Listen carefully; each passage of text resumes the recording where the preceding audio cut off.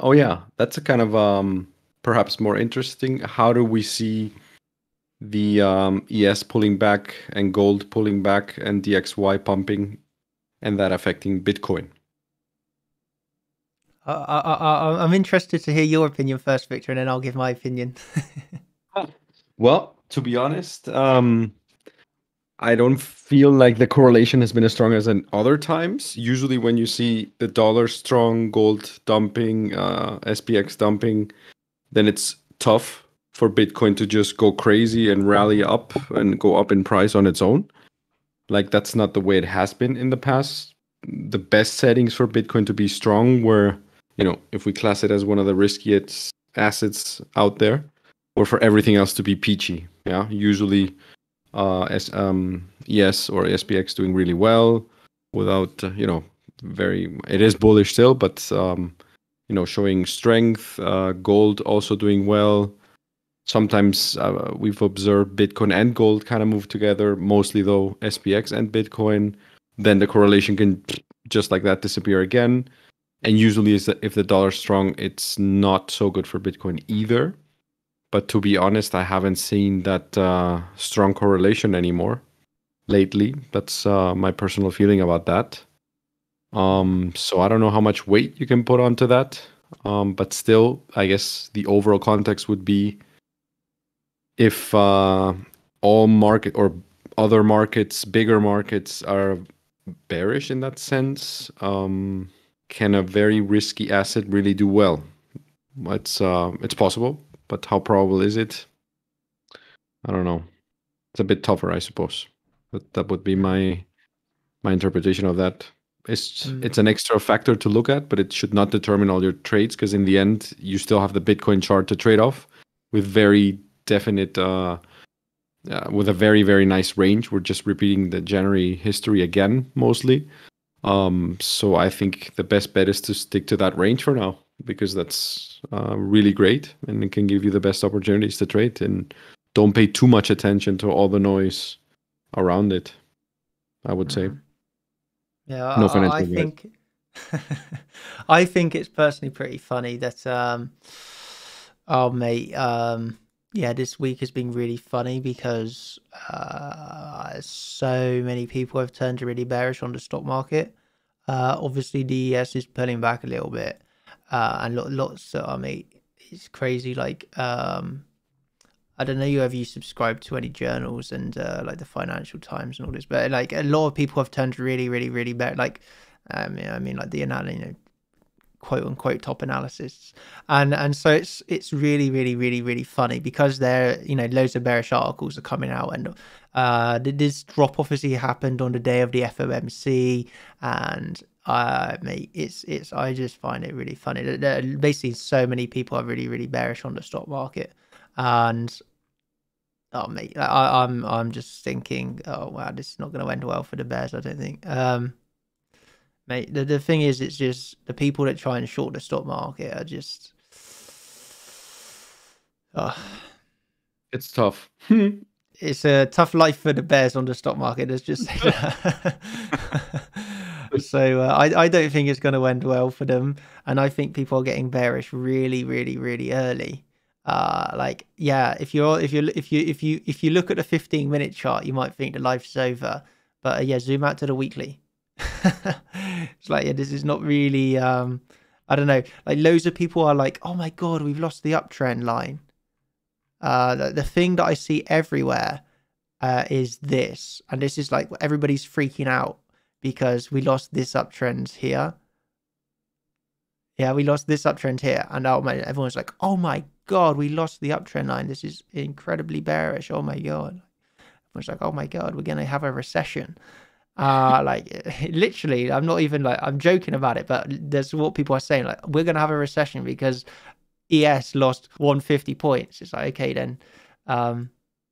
Yeah, I think personally this is just gonna be like a bear trap, like it is every single drop that we have on the stock market. So not financial advice, but for me, this is just like a buying opportunity. Like every single drop in the stock market for me is a buying opportunity.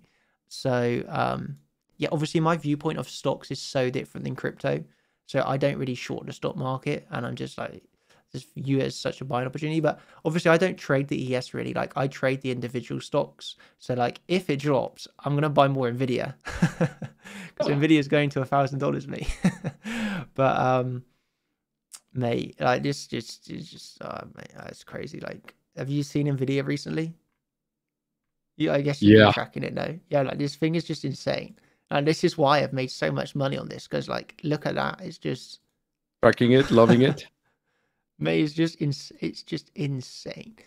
Um Right, when people say like what's the easiest thing to do money, like people don't think the stock market is easy to make money on, but the stock market is literally the easiest thing to make money on because all you do is buy it. And it's just insane the amount of money that you make.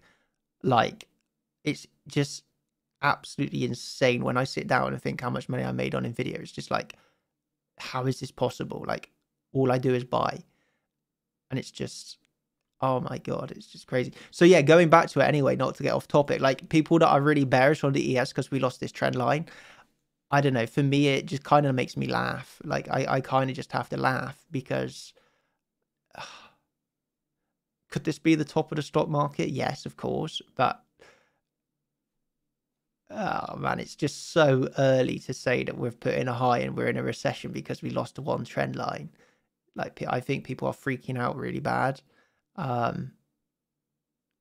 Yeah, for me, I'm not like, yeah, I don't know, I'm not freaking out. I'm viewing a buying opportunity, you know. If are we going to enter a recession? I don't know, man. Like, I don't think so, and I don't think this is even going to be the top. But yeah, I mean, we want to at least see some support loss now. Currently, this is still a higher low, so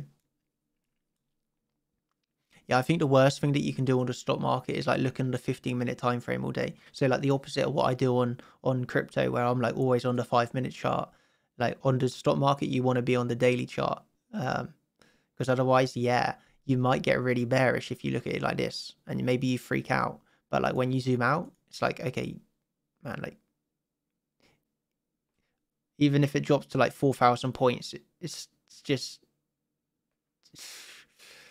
So I don't know, like I'm not it's must admit I'm not really bearish on it at the moment, but yeah, I know a lot of people are, but I have to wait and see. Yeah, Like when and a good point that you made. Yeah, a good point that you made is also just because SPX is pulling back doesn't mean that all the stocks have to be doing badly. I mean, Nvidia has been insane, absolutely crazy. So very nice profits to be had there. Even yeah, other stocks have not looked bad. Amazon was also pumping as everything else was kind of dropping. So yeah. just Yeah, that's because the thing. Obviously, because we trade individual stocks, it's like at the end of the day, the ES and the S&P 500, it's more than just the tech sector. And yeah, I mainly am trading tech sector primarily, but obviously a little bit outside of it. But yeah, this is the thing. Like, yeah, even if the ES is dropping, but my individual stocks are doing well, I'm not gonna obviously not gonna worry. So, and Nvidia doesn't look that weak. Airbnb doesn't look that weak. So I don't know. Yeah, at the end of the day, I can't remember what the original question was now. yeah, just to look at the impact of gold, ES, and DXY on Bitcoin. I mean, obviously, we got to be aware of the correlation because, you know, obviously on the higher term time frames, there's a correlation, you know. But the thing that you have to remember on this is they're in such massive higher term time frame uptrends. I wouldn't be bearish on Bitcoin because the ES has broken this trend line. Like maybe if the ES starts breaking like 4,000 points, then you might be a bit more worried, I suppose. But this here is I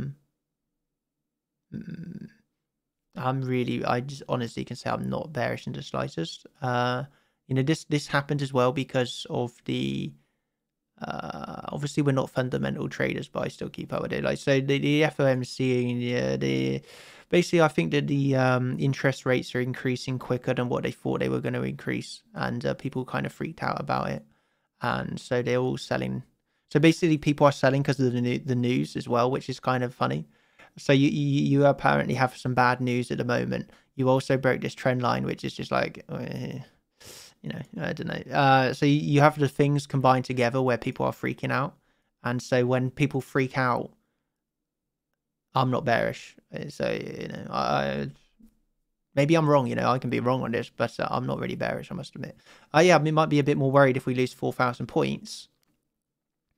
But I'm really not bearish. Not even lost the CC, you know. Not even. I haven't lost any support, so it's pretty hard to be bearish when we haven't lost any support in a trend which is like this. Yeah, people have tried to time the top of this trend. Oh, every single drop apparently the stock market's in a bubble. Like it's the same thing over and over and over and over and over again. Like everybody says all the time, the stock market's in a bubble. It's got to crash. No. Isn't that what you hear all the time? Like, oh, the stock market's got to crash. It's in a bubble. People have been saying it's been in a bubble now for like 5 years. Okay, where's the crash from this bubble? You know, if it's in a bubble, make money on the bubble. Just keep longing it. If it's in a bubble, I'm happy to be part of the bubble, you know. Maybe it's the death cross. Maybe it gets the death cross, mate. It's like, I don't know. That was a joke, not death cross.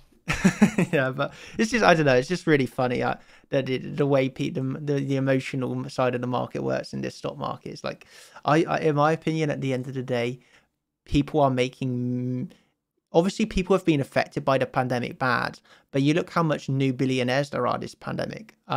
Businesses are actually doing really well. And so where do you think these people are putting their money? People are putting it into investments. People are going into stocks. So until people stop making loads of money, then I don't think the stock market's go down. And even in like recessions, like I don't know, like for me, it's just like you got to remember, like people are saying it's in a bubble, it's got to crash, but people are still making billions of pounds. And what do these people do? They reinvest. So of course it's not all in the S&P 500, but you know, a good chunk of change is going into the S&P 500 day on day on day on day, like new money going in, because guess what? People are making loads of money right now. And again, we're not talking about your average guy. We're talking about like big businesses, you know, that are trading billions. So yeah, yeah, I'm going off topic, so I'll digress. But you know, it's just, yeah, I'm not bearish on this. But and there we go. You couldn't make it up. All the world's top analysts freaking out about the trend line that was broken. Oh, the Dow Jones theory, this is going down. La la la la la la la. Well, here we are. Rally back above the trend line. Massive move up today. Big short squeeze. It just goes to show you. Make sure you pay attention to who you listen to, I suppose. Cheers, everybody. Thanks. Bye.